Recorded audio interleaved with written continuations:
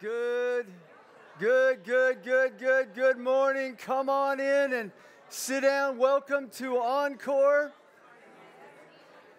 Welcome to Encore. Whether you're sitting with us here in the room or watching live online, it's great to be with you this morning. And welcome to our Valentine's party. I was supposed to wear red. I totally forgot until last second, so I got a hat that's got some red on it. And how many of you know Pastor Keith Batchelor, who recently passed away? Keith actually bought me this hat and brought it back from England. It's a Manchester United hat, soccer hat. So anyhow, which I'm looking forward to celebrating his life. But anyhow, if you're new to SAM, our Senior Adult Ministries, here's what you can expect this morning. Some good treats on the way in, right? Wow, how do you choose this morning? There's so many good choices. One of each? Yeah, I think that works. But some good treats and just fun table time, some worship, and some time in prayer. And then we'll open up God's Word together. Today we're in Philippians chapter 2. And we're usually done about 11:20. Sometimes we go a little bit longer when that teacher guy goes a little bit longer. But we've been memorizing an incredible hunk of Scripture from Philippians chapter 2. And what I wondered is if anybody has a hunk of it memorized and would risk trying to say it in front of everybody else. Anybody? Philippians chapter 2, maybe verses 3 through 5. Anybody? Oh, yes. Okay, we've got one. Of course. All right. And this is so good. This hunk of Philippians, I think, is one of the most impactful hunks of verses in the Bible. It talks about Jesus' humility and our need to follow that lead. Okay, you ready to give it a shot, Carol? Do nothing from selfishness or empty conceit, but with humility consider one another as more important than yourselves. Whoa. What? I'm not done. Okay, well, consider each other as more important than ourselves. Okay, all right, keep going. I'm sorry. Do not merely look out for your own interests, but also for the interest of others. Have this attitude in you, which was also in Christ Jesus, who, as he already existed in the form of God, did not consider equality with God something to be grasped, but emptied himself by taking the form of a bondservant and being born in the likeness of men. And being found in appearance as a man, he humbled himself by becoming obedient to the point of death on the cross. Philippians 2, 3 through 8.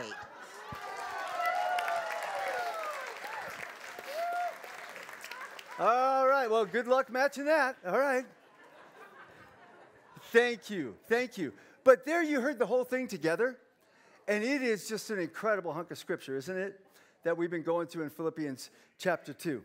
Okay, so just before our worship team comes up and leads us, here's our fun question that I want you to share around the tables. Now, in a couple minutes, we're going to see the prophet Jeremiah's favorite food. Yeah. The prophet Jeremiah's favorite food. We're going to look at that in a little bit. Any ideas? Okay, well, you'll get to hear it in a couple seconds. So here's our table fun question, our fun table question. After Encore today, if you could go anywhere for lunch, where would you go and what would you order? Carolyn's paying, so don't worry about the cost. Where would you go and what would you order? Go ahead, share that with the people around your table.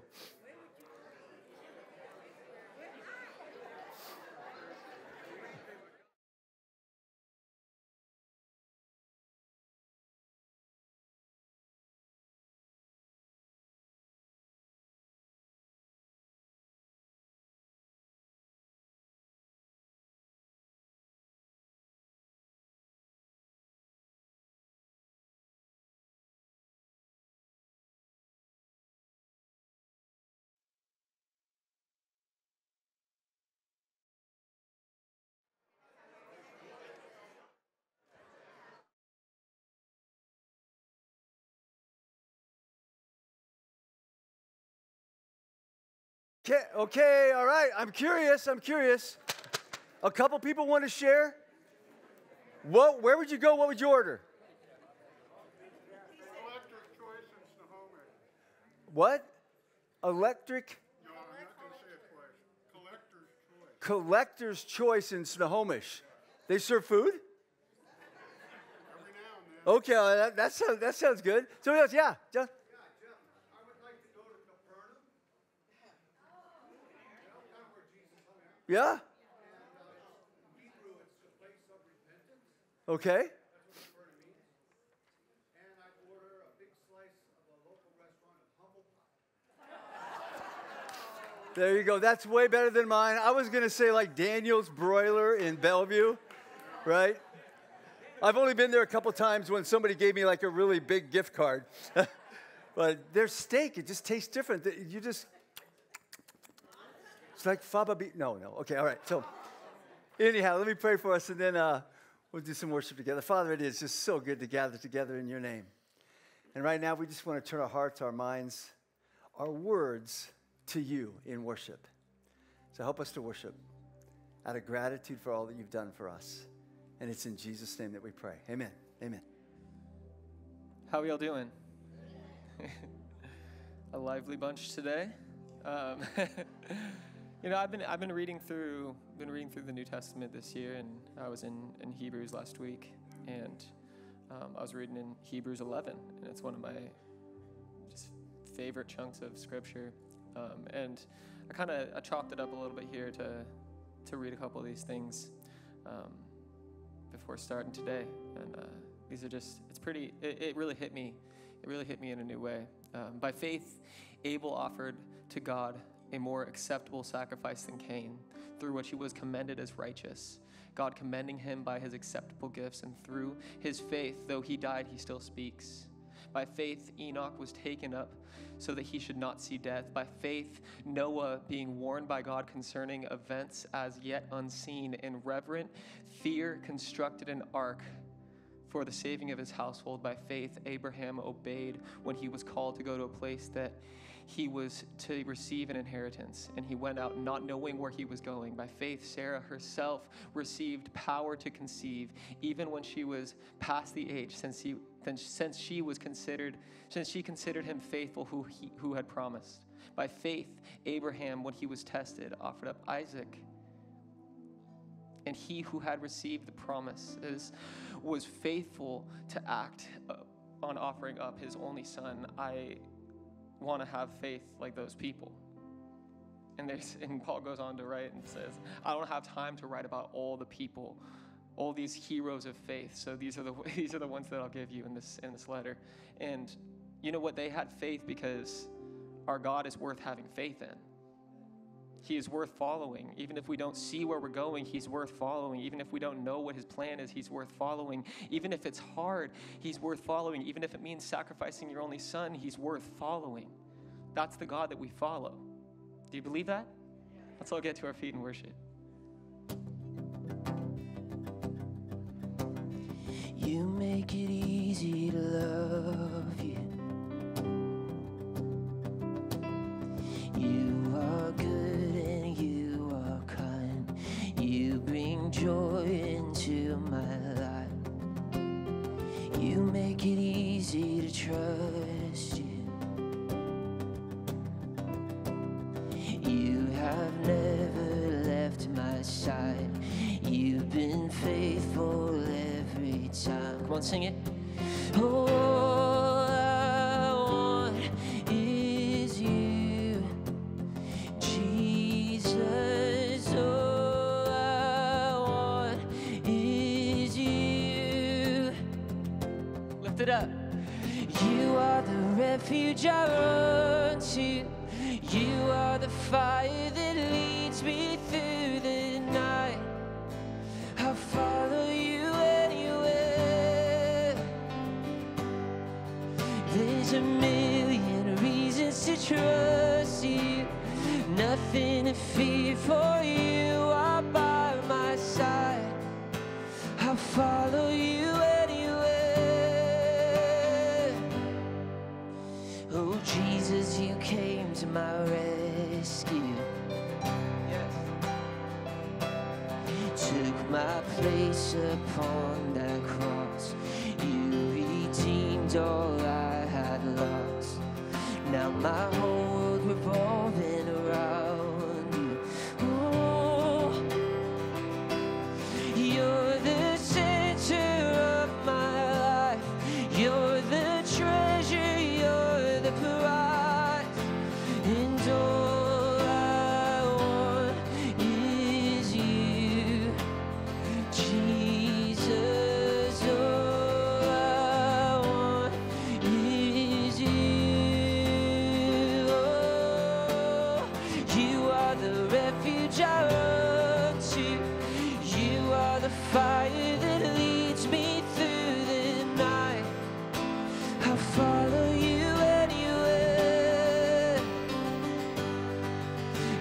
a million reasons to trust you, nothing to fear, for you are by my side. I'll follow you anywhere, follow you anywhere.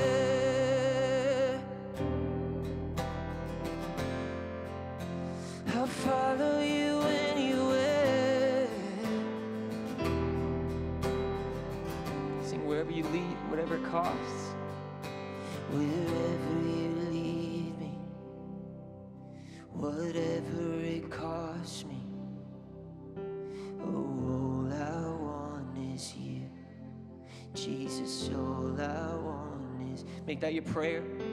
Wherever you lead me, whatever it costs me. All I sing it, Jesus. All I want is you. Wherever you lead me, whatever it costs me. All I want is you, Jesus. All I want is you. Oh, you are the refuge I run. You are the fire that I'll follow you anywhere.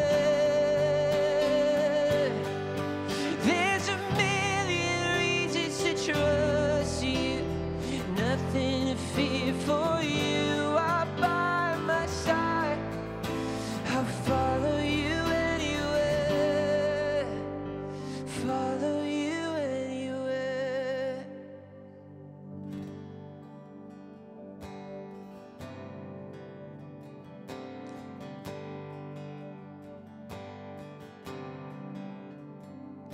How deep the Father's love for us, how vast beyond all measure, that He should give His only Son to make a wretch's treasure. How great the pain of searing loss, the Father turns His face away, as wounds which mar the chosen one bring many sons to glory.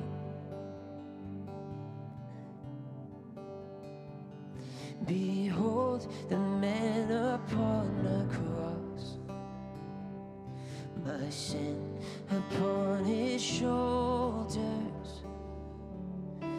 Ashamed, I hear my mocking voice call out among the scoffers. It was my sin that held Him there until it was accomplished. His dying breath has brought me life. I know that it is finished. I will not boast in anything, no gifts, no power, no wisdom, but I will boast in Jesus Christ. Come on, sing it. His death and resurrection. Why should I gain from His reward? I cannot give an answer, but this I know with all my heart. His wounds have paid my ransom. Why should I gain? Why should I gain from His reward? I cannot give an answer, but this I know with all my heart. His wounds have paid my ransom.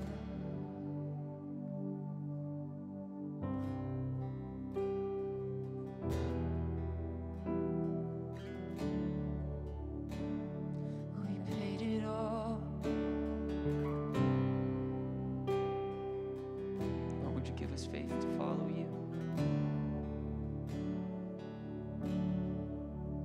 You give life, you are love, you bring light to the darkness, you give hope, you restore every heart that is broken. And great are you, Lord. Lift it up. It's your breath in our lungs, so we pour out our praise. We pour out our praise. It's your breath in our lungs, so we pour out our praise.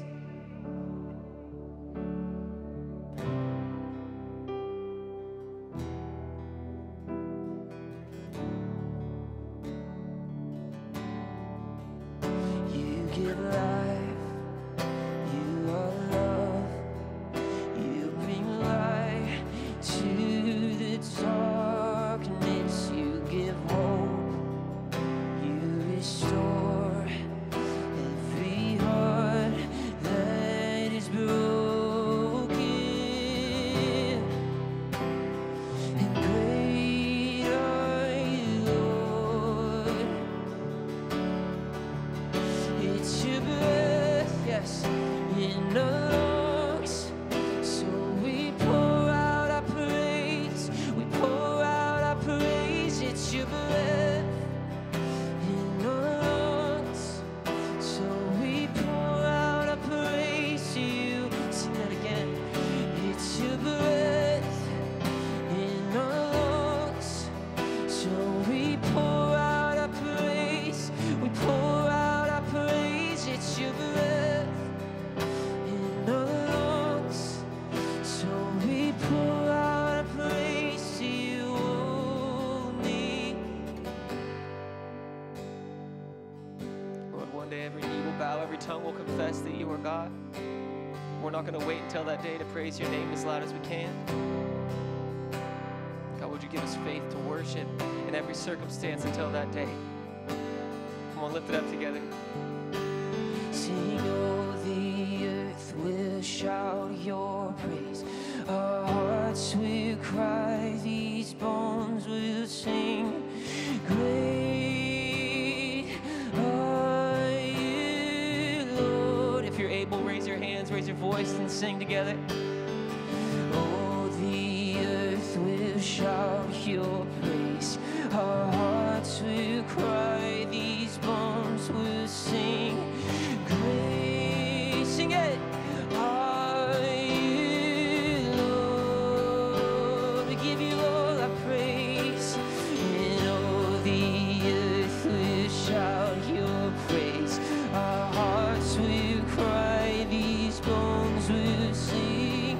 Praise are you, Lord. Oh, it's your breath, it's your breath in our lungs. So we pour out our praise, we pour out our praise. It's your breath in our lungs. So we pour out our praise to you only. It's your breath in our lungs. So we pour out our praise. We pour out our praise. It's your breath in our lungs. So we pour out our praise to you only. We sing, all the earth will shout your praise one more time. All together we sing. And all the earth will shout your praise. Our hearts will cry, these bones will sing. Great are you, Lord. So great, so worthy. Oh, the earth will shout your praise. Our hearts will cry, these bones will sing. Great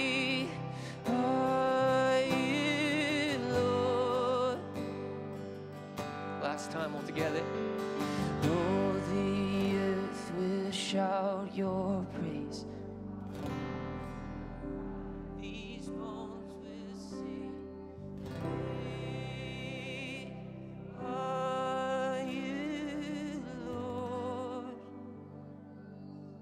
Lord, you are so great. You are so worthy to be praised. You are so worthy to be followed. Lord, you are so worthy of our whole heart, our whole affection, all of our adoration. God, would you give us faith that no matter what circumstance we're going through, no matter what illness we're facing, no matter what mountain we're standing in front of, we would have faith to follow you through it. Lord, would we look back through scriptures and see these stories of these heroes of the faith and say, I want a faith like that. Lord, would you give us a faith like that? And would their faith give us confidence to follow you no matter what we face? But we thank you for this time we've had worshiping you. It's in your awesome and holy name we pray. Amen. You can have a seat.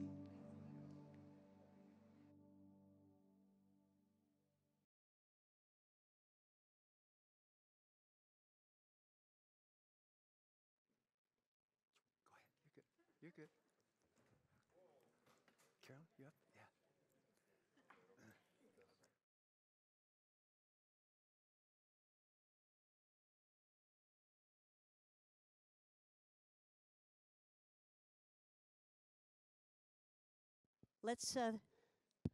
Let's thank Dave and Michael for leading us in worship.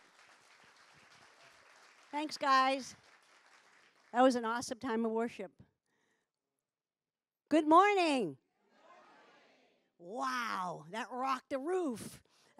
Hey, guys, we're glad you're here. Before we do anything else, would you please silence your phones so that we will not get interrupted? Thank you. And in the spirit of music, we would like to honor all those who have birthdays in February. So please come forward, and we'll do our best to line up here and here as best we can to wish you all a very merry, happy birthday. Come on, everyone, don't be shy. Don't be shy.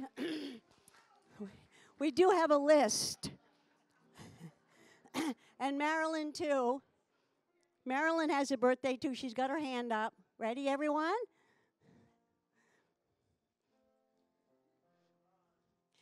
Happy birthday to you. Happy birthday to you. Happy birthday, God bless you. Happy birthday to you. Happy birthday to you. Only one will not do. Take the gift of salvation, and then we'll have two. Happy birthday, you guys. That was awesome. Wow. We're really full today, aren't we? Before we go any further, I just want you to look around where you're sitting, see all the nice decorations on the tables, and everybody who remembered to wear red or pink or whatever. Let's thank Brandy and her team for the decorations.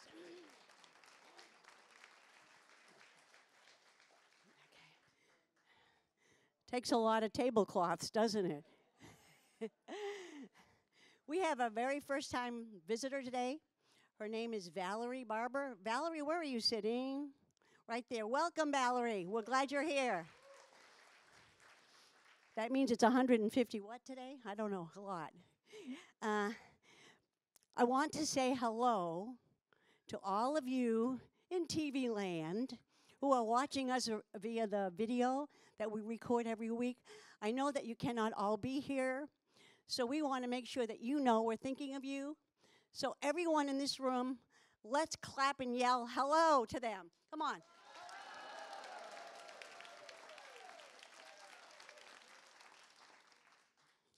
We miss you guys, and we hope that someday, and we pray as well that you'll be able to come back. And then we'll have to have a double-decker room because there's a lot of people at home watching us. So come back when you can, okay? So I don't have any oh yeah, I do. I have an announcement, and my announcement is Anita has an announcement.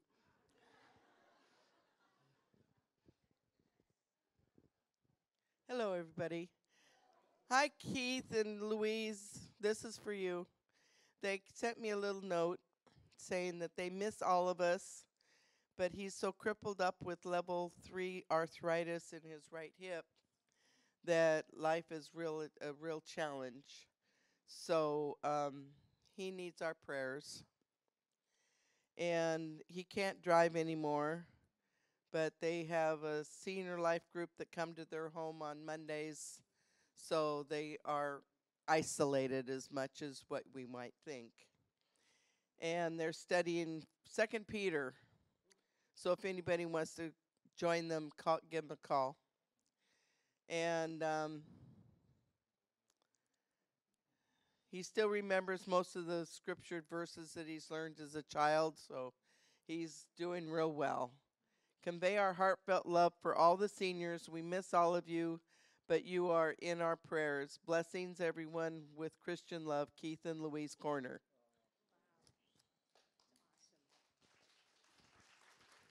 Thanks, Anita. And thanks, Keith and Louise. We miss you guys. Hope you can come back soon. And if you can't, just keep watching. That's it. You won't miss a thing if you keep watching, except maybe hugs. Yeah. So today I have a couple of prayer requests and a couple of praises. Praise from Dell Enzi. Dell, where are you sitting? Right there. Dell is announcing that he and Donna are celebrating their 68th anniversary this Friday. Woohoo!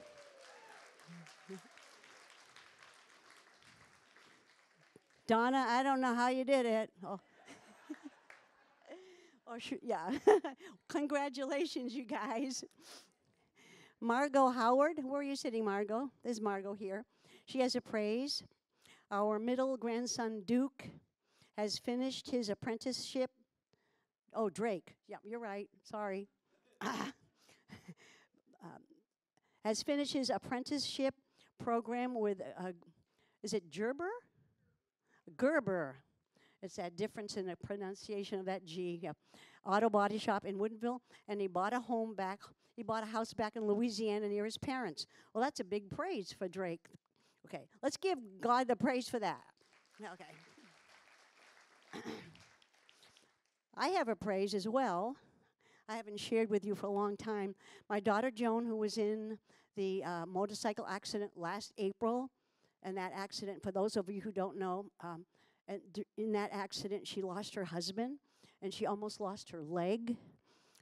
She was in Harborview for a long time. To make a long story longer, she's been going to PT regularly, and she took 25 steps the other day with a little bit of those banister hold-on things, which isn't it's a praise. Let's give God praise for that again. Yeah. Thanks for sharing that with me. Yeah. Okay. Other prayer requests from Margot. Their daughter Molly and her husband Jason are driving up to Washington for our other grandson Xavier's wedding. Please pray for travel mercies. And the last prayer request is for Mike, Margot's husband. He has an appointment with a new heart doctor this afternoon to discuss a procedure that they will have to have. God give us wisdom and give Mike peace. Yeah. We'll pray for you guys. Kim McCormick has requested a couple of prayer requests. Please pray for Bob Stokey. He has been in and out of the hospital.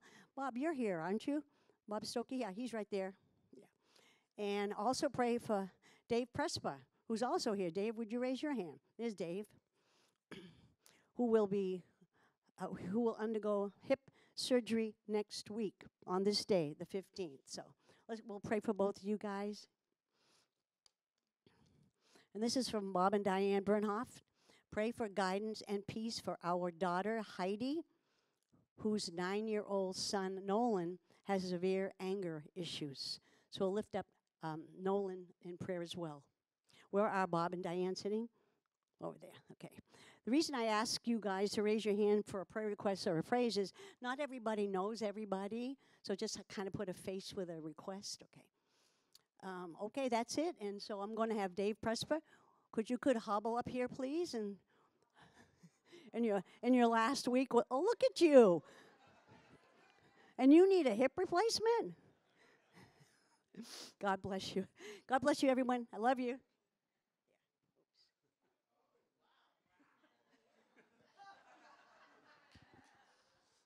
I have to try to do that until I have my operation because I don't know what's going to happen after that. So, you know, this month is kind of interesting. The 11th of this month would have been our 50th wedding anniversary. We were always trying to catch up with Dell, but we didn't quite make it. So, and then I lost my wife basically on the 26th of February. So it's almost a year that she's been gone. And I just want to extend my thanks for this whole group.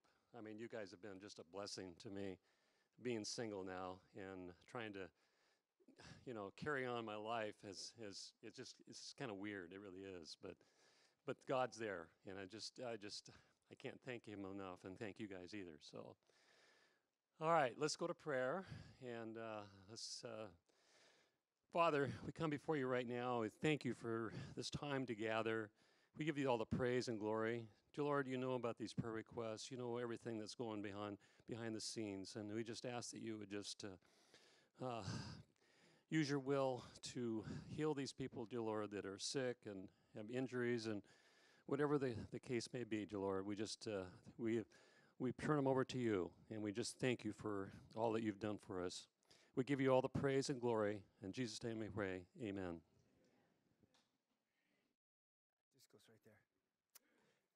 Okay, so go ahead and grab your Bibles and open up to Philippians chapter 2. We're going to get there in just a second and cover another big hunk of Philippians chapter 2. And as I was reading this hunk of Scripture and thinking about application for us, I got to tell you, I was reminded of an article that I read in the paper. Remember when we used to have those? That I read in the paper a few years ago.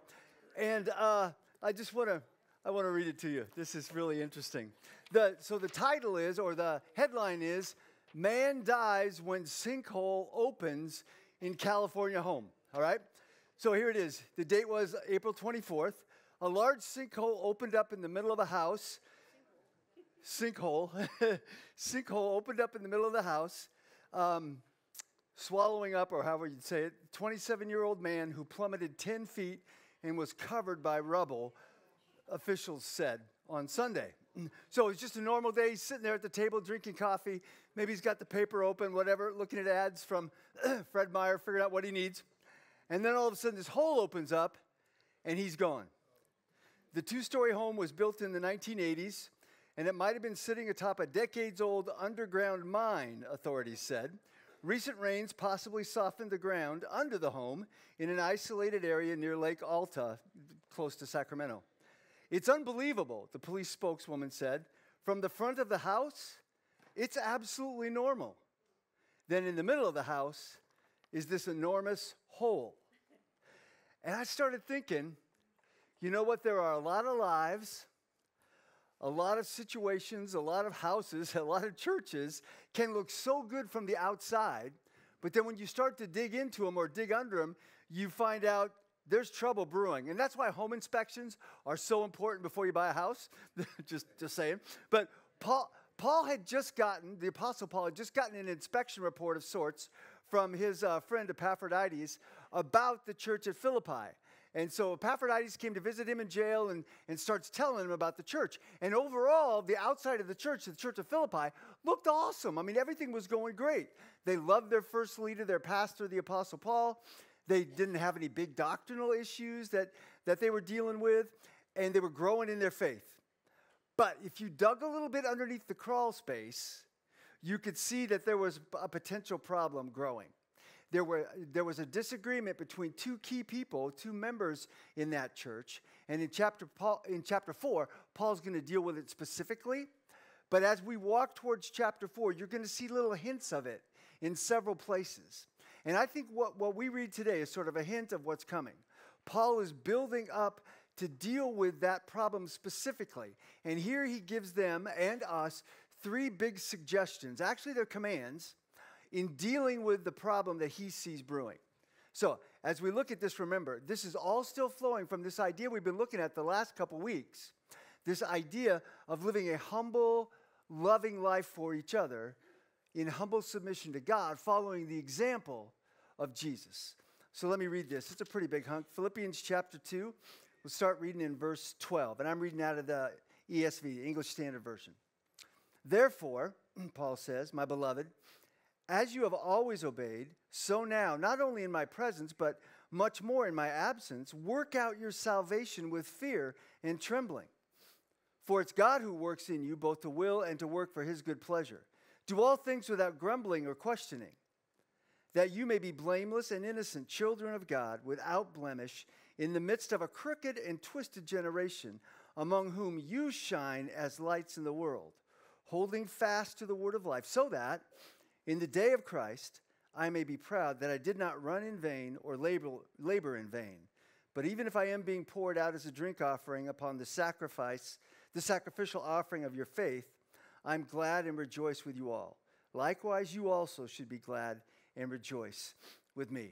Let's pray, and then we'll dig back into that.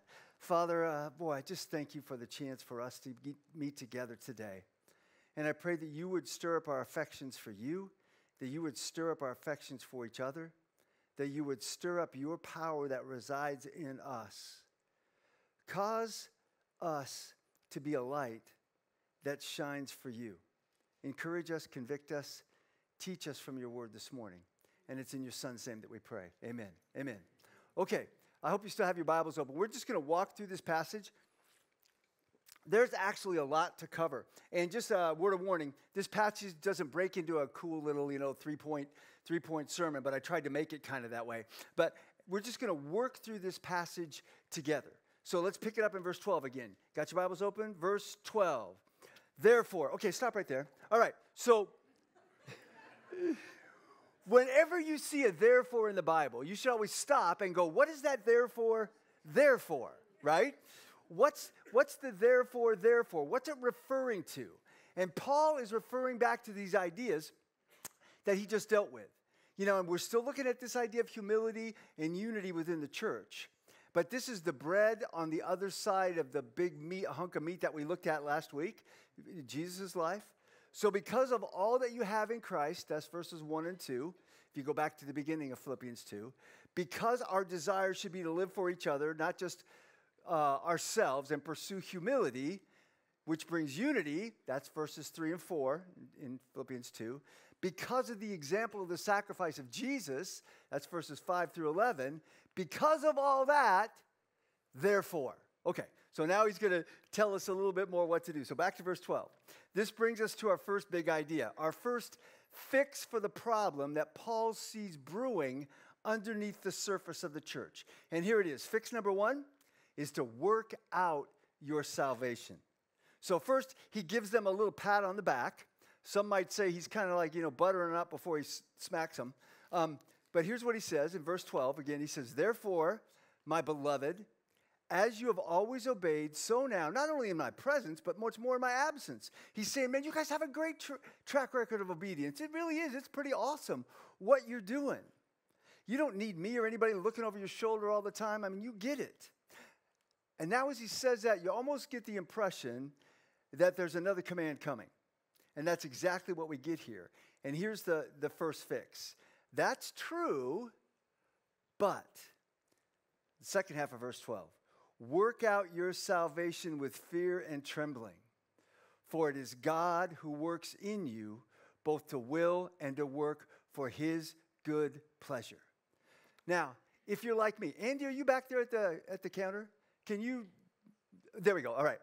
So if you're like me, you might just be casually reading along in your Bible, and one day you read this, and it might freak you out. What? I'm supposed to work out my salvation with fear and trembling? I thought salvation was free, and I can't earn it. Can I? I'm supposed to work for it to be saved? And if I don't, it's like, wait a second, Paul. This sounds way different than what you say in so many other places. I'm really supposed to be afraid with fear and trembling that if I mess up, I'm going to lose my salvation. If I'm not good enough, God's going to kick me out. I just say, slow down, relax just a little bit. Let's take a good look at what Paul really says here. First, what this doesn't mean. Now, clearly, he does not say or mean that I have to work for my salvation. I mean, that's not taught in the rest of the New Testament at all. And it's not what's being taught here. My salvation is initiated by God. It's offered to me by God as a free gift. And when I accept that, he implants it in me. I mean, that's clear in so many places in Scripture. Paul, as he writes to another church, the church at Ephesus, he puts it this way. He goes, for it's by grace you've been saved. Hello? Through your little bit of faith, Jeff. And that not of yourselves, it's the gift of God, not by works, so that no one can boast. I can't earn my salvation and then brag about it. It's all about Jesus. I can't work for it. If we could, I guarantee you that God never would have sent his son Jesus to die on a cross like we talked about last week. He'd just say, come on, try harder. You can do this. Come on, you got this. Try harder. So what does work out my salvation with fear and trembling actually mean then? Well, here's what I think it means. And here's what I think this means. And remember, he's writing to people who are already believers in this church.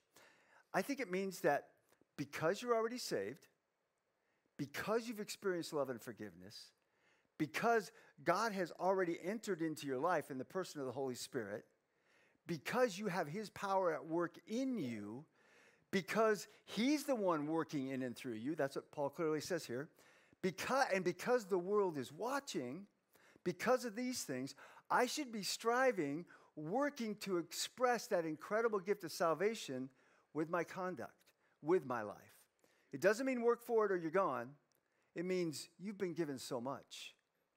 You should intentionally use your life as a witness to others. I mean, if I work for Woods Coffee, which I love Woods Coffee. Anybody Woods Coffee? It's down the street in Bothell.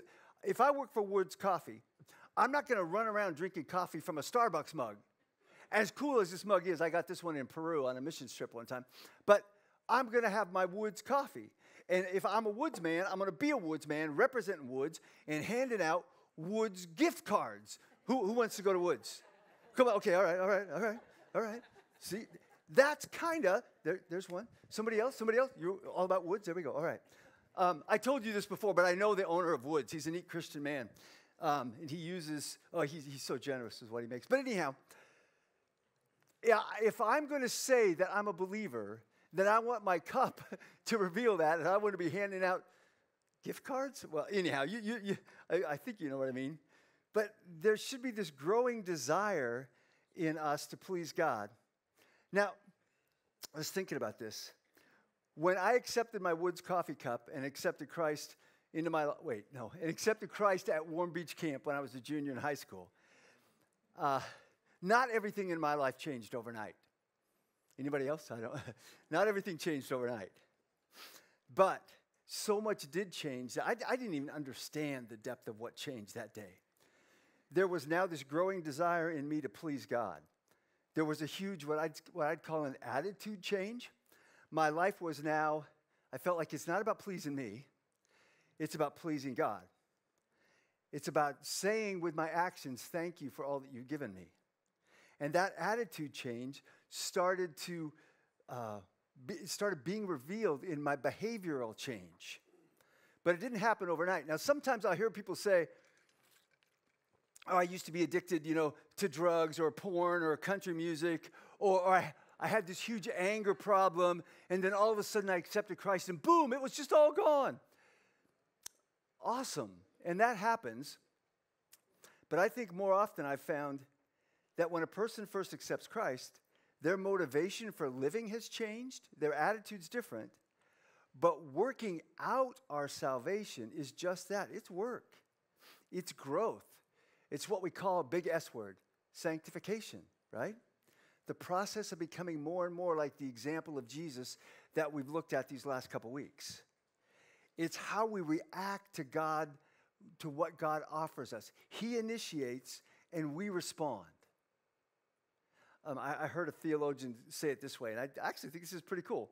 He goes, divine sovereignty, God's part, and human responsibility, our part in salvation, he says are like two pedals on a bike. And I kind of like that.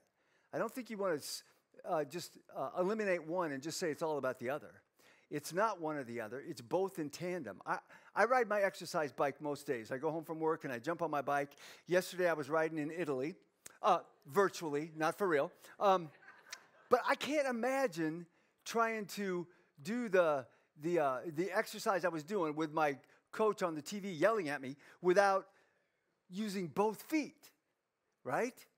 You can't make it work with just one foot. See, God gives us new desires, so we need to feed them, nurture them. God convicts me of sin, so I work at repentance.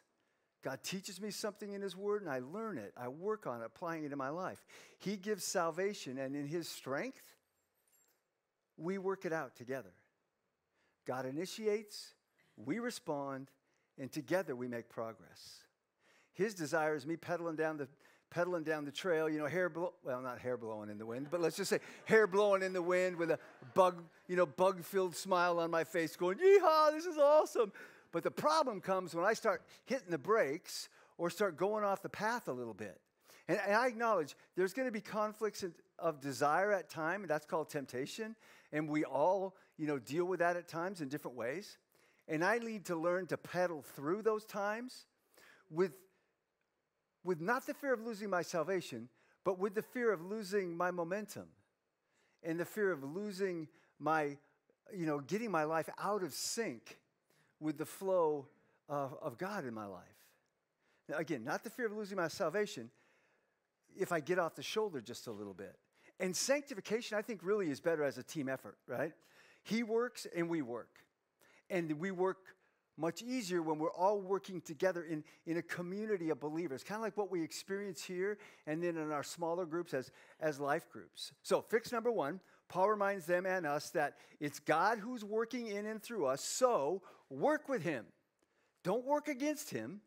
Don't be hitting the brakes as you pedal or going off the path. So that brings us to fix number two. And I'm not sure I really like this one. I don't know. If you read ahead, okay, but I'm gonna just do it. Here we go. Philippians chapter 2, verse 14. Here's what he says. Do all things without grumbling or questioning. Say what? Well, let me keep reading. Do all things without grumbling or questioning, that you may be blameless and innocent,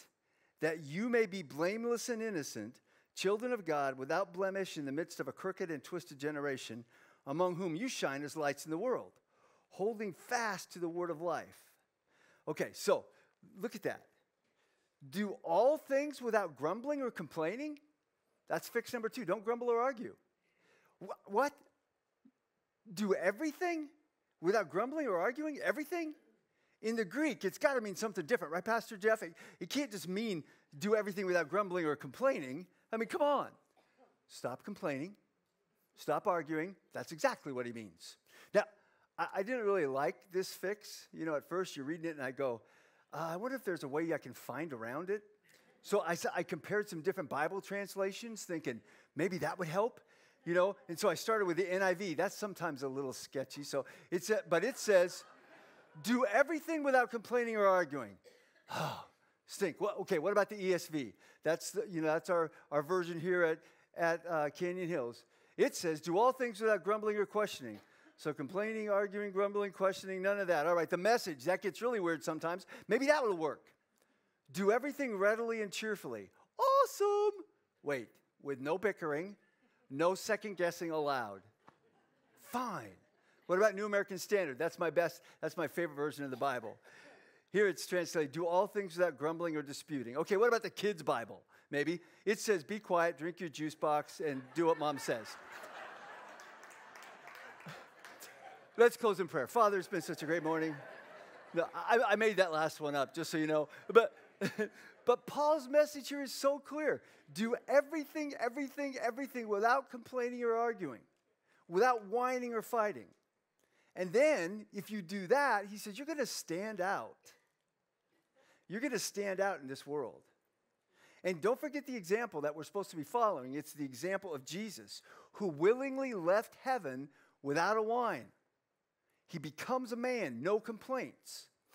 Now, later he turned water into wine, but that's a different kind of wine. Okay, that's not what I'm talking about.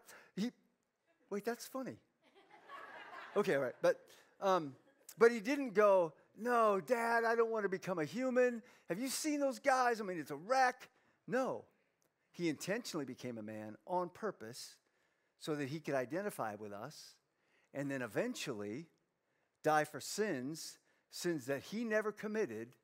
No arguments, no whining, no complaining. In fact, the writer of Hebrews puts this spin on it, and this is so good. He says, let's fix our eyes on Jesus, the author and perfecter of our faith. Look at this next phrase or line. Who for the joy set before him, he knew what was coming, and he considered it joy. He endured the cross, scorning the shame, and sat down at the right hand of the throne of God. Considered him who endured such opposition from sinful men, so that you don't grow weary or lose heart. Pretty good example, right? Jesus. So next time that I feel like whining or arguing, I'd do well just to take a deep breath and open up to Hebrews 12, verses 2 and 3, and look at what Jesus went through. But the message here is simple and clear, isn't it? If we're going to live at peace with others and God, we should not complain or argue. And what I struggled with a little bit, because this is Paul, right? He writes these long sort of run-on sentences. But I struggled a little bit with the connection of not complaining or grumbling or arguing with the result. You know, that he says that by doing this, you will become blameless and pure, children of God, without blemish, and that this would make us shine like lights in the midst of a crooked and perverse generation.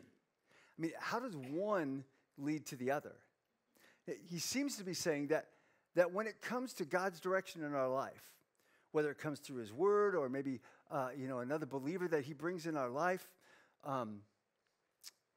that we're not to complain or argue.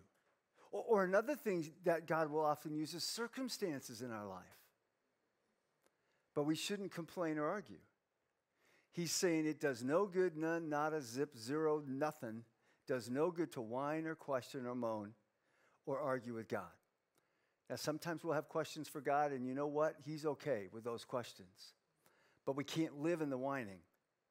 And if we decide to fight with one another, and usually that happens out of pride, we looked at that the last couple weeks, or complain and argue with God about what we have or what we don't have, then lesson learning and growth is a lot tougher. But if we're living with gratitude and humility, others notice that.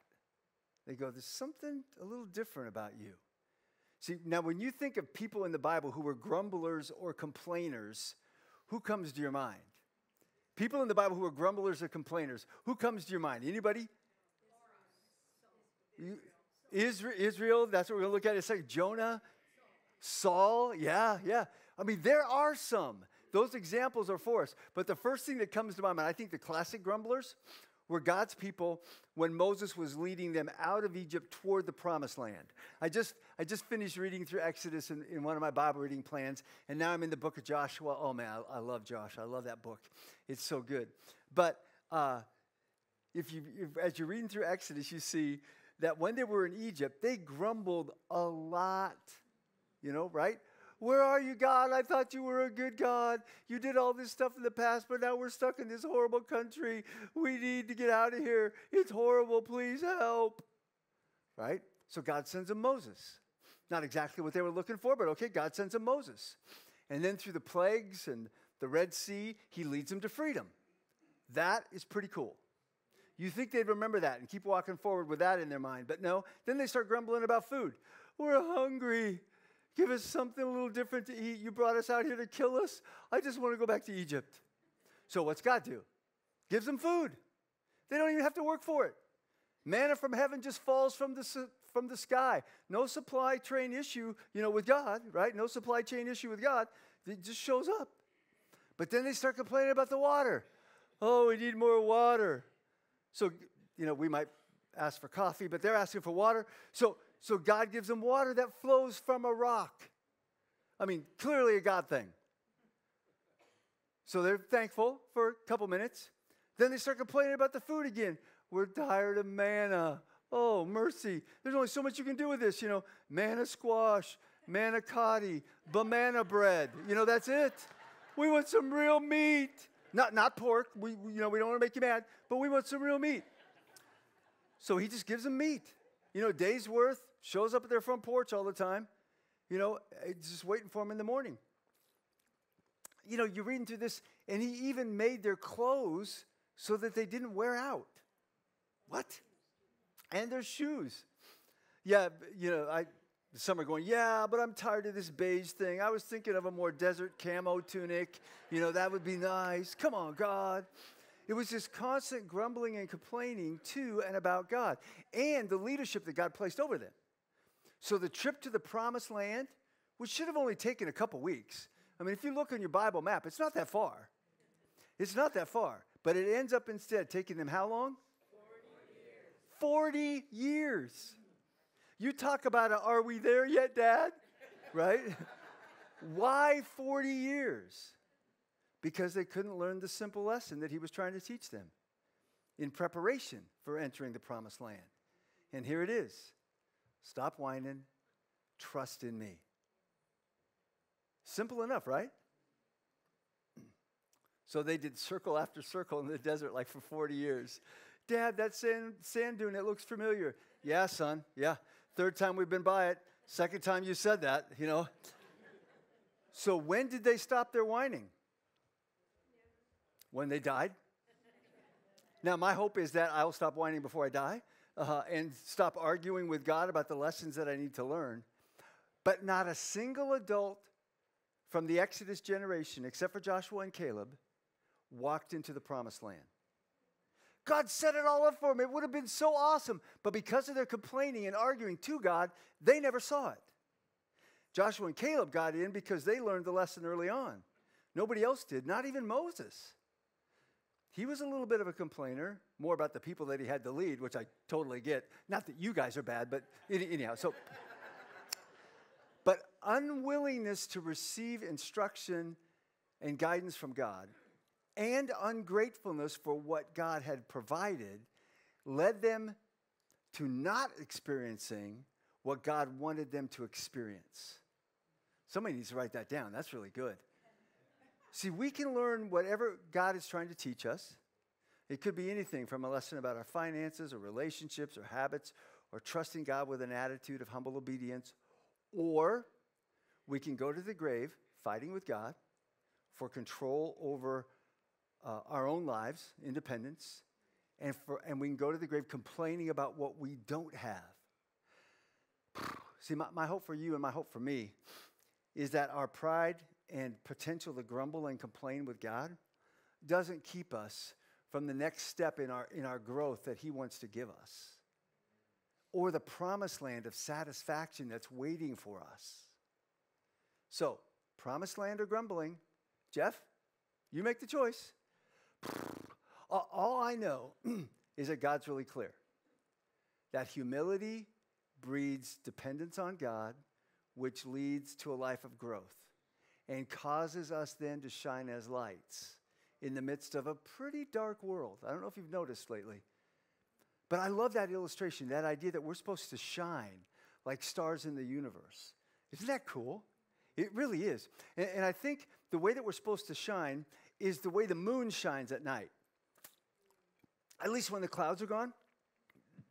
I think that the way that we're to shine is like that.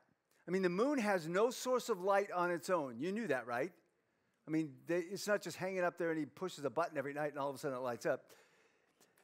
It's just basically a huge dirt mirror that reflects the sun. Yet we're totally fascinated with the moon. As a country, we spent billions of dollars and risked the lives and sacrificed the lives of a lot of people to get there and stick an American flag in the ground and then bring back some rocks. How many of you remember this, right? You may remember this. I remember sitting in my grandfather's living room, I think it was July 20th, 1969, watching Neil Armstrong take those historic first steps on the moon. And it was so cool. You might also remember, and this was weird, I don't know why I remembered this week, but they actually took some of those rocks that they brought back from the moon, and they took them on a tour around the United States, and people literally waited in lines for hours to look at moon rocks. Okay, incredible, right? It's incredible that we got there at all, but all things considered, I think I'd rather go to Hawaii. But the amazing thing about the moon to me is this. What makes it so majestic and so incredibly beautiful, and the focus of countless pictures and paintings and poems and song. What a wonderful night for a moon dance with the stars up above in the sky. Yeah, okay, we'll stop. But it's not about what the moon is made of. It's about how it reflects the sun that makes it stand out. Boy, that's the same with us, right? Absolutely the same with us. I was going to say dirtbag. I'm just a hunk of dirt. And most human beings are. My wife's a little different, but most are just hunks of dirt. But you find a human or a man or a woman who reflects the Son of God, and you know there's something special about them. I mean, humans are just a hunk of pretty cool dirt that God used to, his hands to build Adam, right? But if I can align my life in such a way that I reflect the Son's life, the S-O-N, not the S-U-N, I think I said that right, yeah. I can make a lasting impact on the world. And that causes us to stick out and draw attention to God for His purpose and for His glory. If we reflect what we see in here, in God's Word, if we reflect that and the example we see in Jesus' life, we're going to stand out and make a difference in this world for God. But here's the interesting thing. That same moon that can reflect the light of the sun can also cause an eclipse and block the light of the sun, right? Here's a cool little picture. I don't even know what all those words mean, but you get the idea. If I'm lined up in the wrong way, this hunk of dirt that's me, I can easily become misaligned with God's sun and block the light of the sun instead of reflecting who He is to a dark, watching world. You get the illustration? I was in central Mexico on a missions trip when there was a total eclipse of the sun there. And it was crazy. It was like noon, and it was pitch dark. And the chickens are crowing again, and the dogs are howling, and all this stuff. We can reflect the sun, or we can block the sun. Which do I want to do? Does my life accurately reflect Christ's attitude and life to a world that's watching, or does it hide it? So, Paul's first two fixes. Number one, work out your salvation with fear and trembling. You've been given a lot is at stake. Number two, do all things without grumbling and complaining or grumbling and arguing. Now when it comes to our behavior, I was thinking about this. When it comes to our behavior, I have some good news and some bad news. You ready? Okay, bad news first. You aren't perfect. In fact, look to the person across the table from you and say, you aren't perfect. No, don't do that. Yeah. We are all fixer-uppers, right? In need of some remodeling by Chip and Joanna Gaines or something. But the good news is, God doesn't require us to be perfect to have a relationship with Him. Amen? Anybody? Right? God expects direction, not perfection. If the expectation is perfection, the result of my life is going to be frustration and failure. If the expectation is direction, the result's going to be sanctification, the process of becoming more like Christ. So we're to work on our direction and head in the direction of perfection. Perfection would be nice, and perfection is the direction I'm aiming for, but I'm just saying I ain't going to come to it this side of heaven. Did I just hear a relief, a little sigh of relief from all the hard triers and prone to guilt and shamers like me? I should have. My part is to work out my salvation in tandem with God. It's to stop all the complaining and arguing with the direction God wants me to go in my life, and then become that shining light. My worthiness to God is all about Him. My salvation and security are all about him because of the price that he paid. Now, don't hear that as an excuse for being lazy spiritually or for allowing sin to just run rampant in your life. So what it should do is cause me to relax a little, to trust in God more and not beat myself up so bad when I'm not perfect. Okay, so you're probably wondering why I brought this up here. I should have brought like a golf ball or something and hit it into the crowd with you guys or something. That would have been good, right? No, maybe not, maybe not. Well, a wiffle ball, wouldn't hurt too bad. But again, it's all about direction, not perfection. This is a picture of me golfing. No, that is not a picture of me golfing. What a beautiful swing. That's Pastor Steve golfing right there. But so this is my driver. Men, you might call this other things depending on how you're doing that day. Some things you probably shouldn't even talk about in church, but that's a whole nother sermon. I golf, but I'm not a good golfer. If I go once a year, I'm golfing regularly. But I do have fun. But when I step over the ball, my first concern isn't a hole-in-one. Right? Exactly. I just want to keep it on the fairway, please, Lord. I just want to hit it straight in the direction of where I want to go. Now, I don't think I've ever heard, I don't think I've ever heard anyone, even the best golfer, playing a round of golf in just 18 swings. Anybody? Anybody? No, I just want to hit the ball towards the flag in the direction that will bring me safely to the flag. Now, I've been known to dribble off the tee or hit it into the woods or end up occasionally in the water. And Pastor Steve's back there. Hi, Pastor Steve.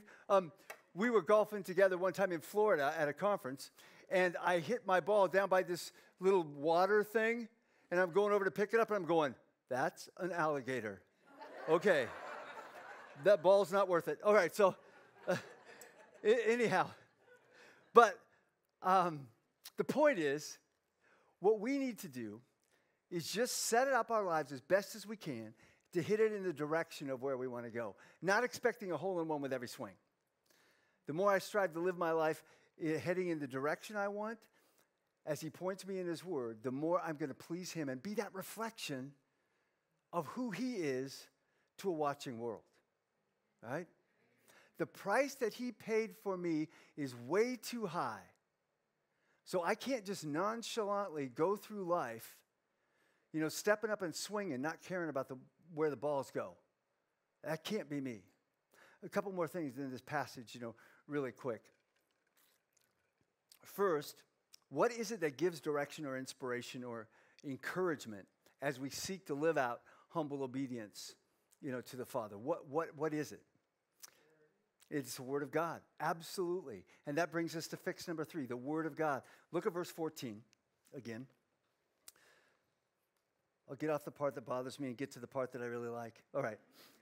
Do all things without grumbling or questioning, that you may be blameless and innocent, children of God, without blemish in the midst of a crooked and twisted generation, among whom you shine as lights in the world, holding fast to the word of life, so that in the day of Christ I may be proud that I did not run in vain or labor in vain.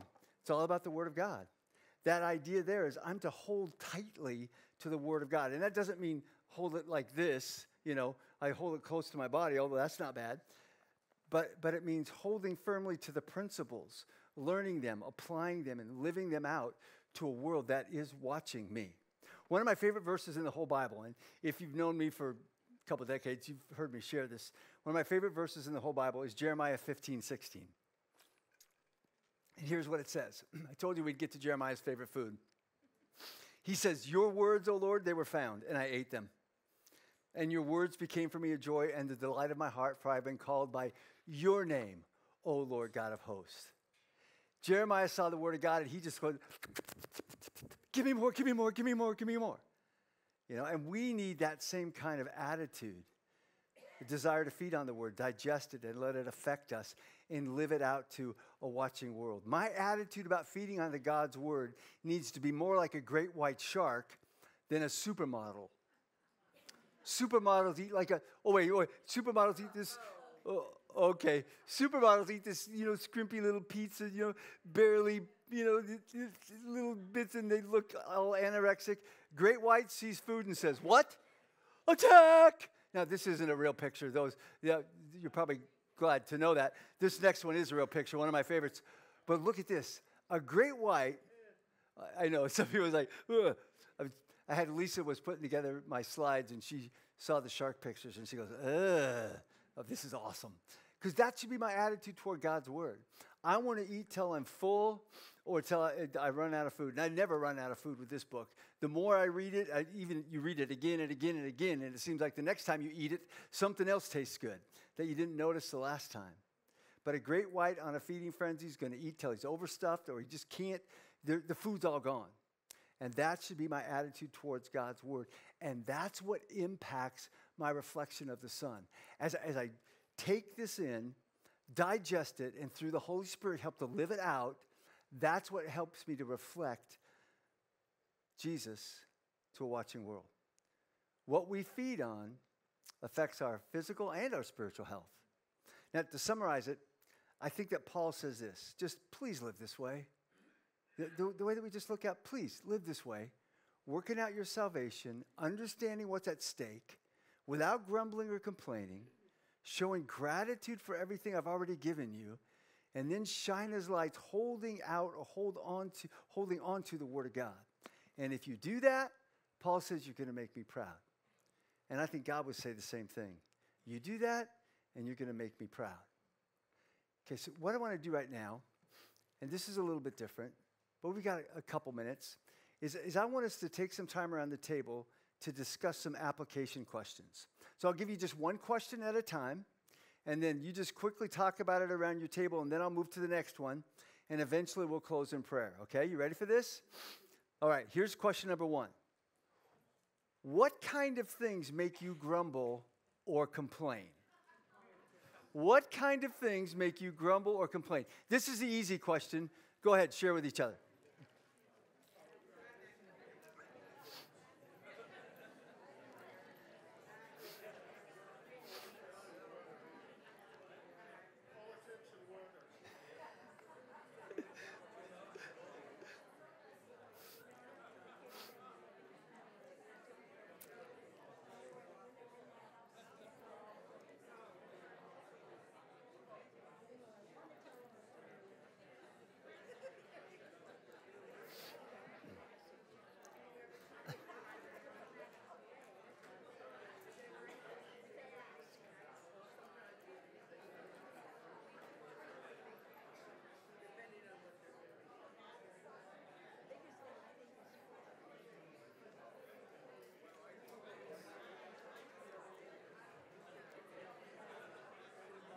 Okay, I'm sure you all didn't get a chance to share yet, but what are some of the things that came up at your table?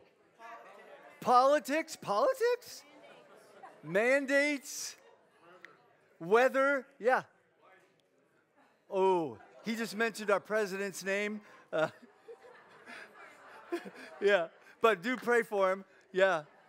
Yeah, there's all kinds of things that cause us to grumble or complain. So here's question number 2. What are some things that you have that you're prone to take for granted? Meaning you're not thankful for what you've been given. What are some things we're prone to take for granted? Okay? Could be physical or spiritual. What are some things you're prone to take for granted?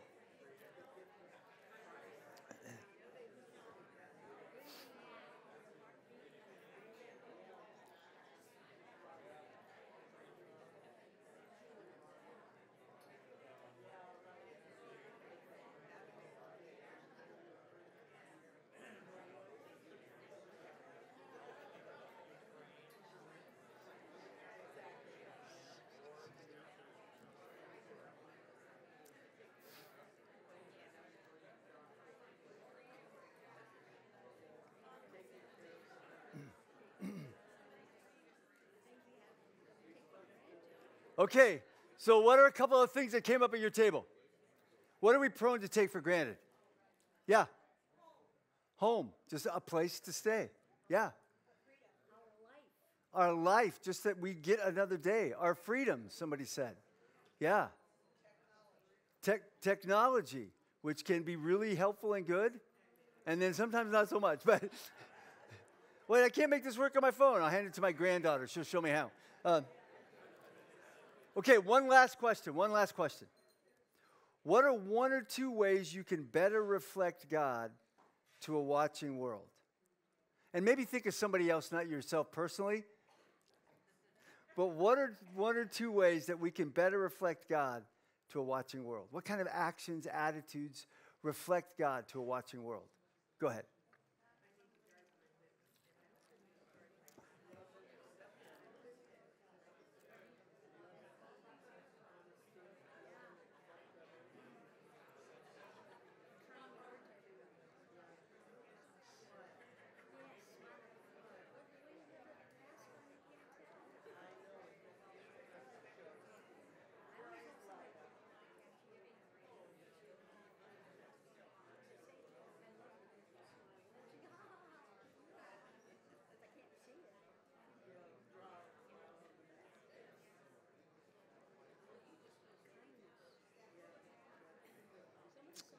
Okay, couple things that came to your mind? Yeah.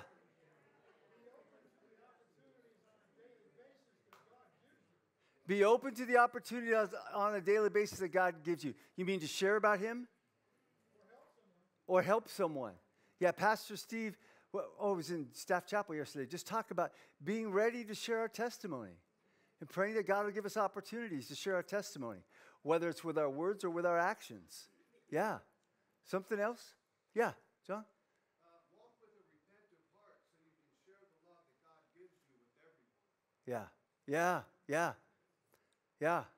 Now, when you say walk with a repentant heart, what I think of is I need to be patient with others. Yeah. What's that? What? Oh, when you go driving, just letting people in? Yeah, that makes sense. Oh, no. Oh, just tolerating them, not letting them in. Okay. This is a great hunk of scripture that can mean so much to us. Next week, you have one more? Shh.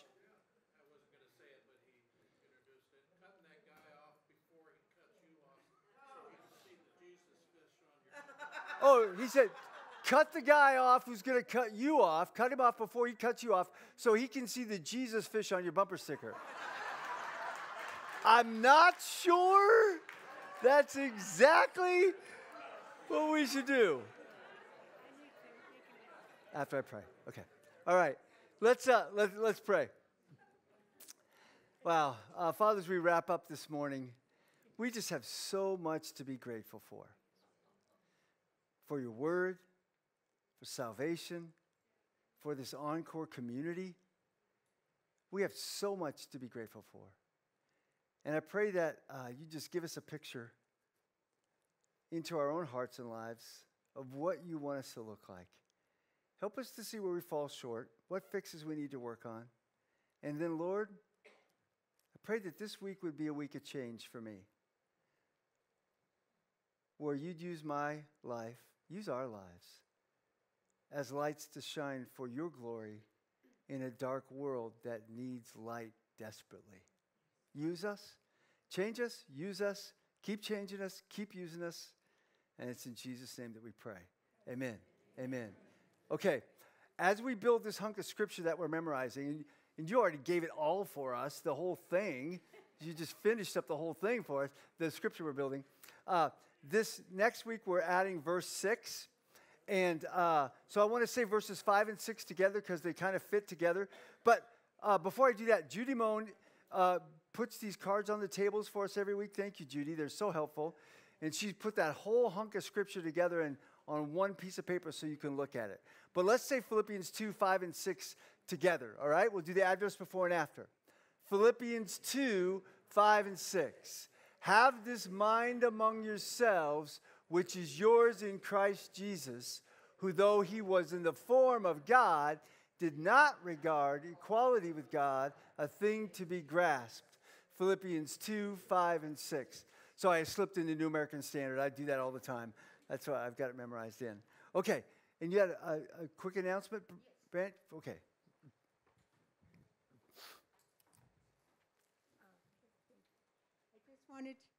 It's okay. It's all right. He's got you. I just wanted everybody to know that on the table out by the food are Valentines. If you haven't got a Valentine for your sweetie yet, pick one up and take it home to him. Yeah, but don't let her see you pick it up. If you need one for just a friend, take that. If there's Valentines left, please take them. That's why they're there. Okay, all right. Awesome, awesome. Okay, I want to remind you, too, of this coming Saturday is Dr. Dwayne Brady's memorial service. It's this Saturday, February 12th, 11 a.m. in the upstairs chapel. I hope to see you there as we get to celebrate his life. Now, next week, okay, give me one more minute. Next week, we're going to be finishing chapter 2, looking at 2 great examples of people who lived out this principle. Boy, come back, bring a friend. We might be moving soon. We'll see what God has in store for us. But we're going to, I want to see us continue to grow. But bring a friend. Next week's message is so important. I'm going to give you a few relationship tips that Paul gives us that will improve all of our relationships, okay? So next week, please come back. Oh, one more thing. Go Bengals. All right. God bless you. Hope to see you next week.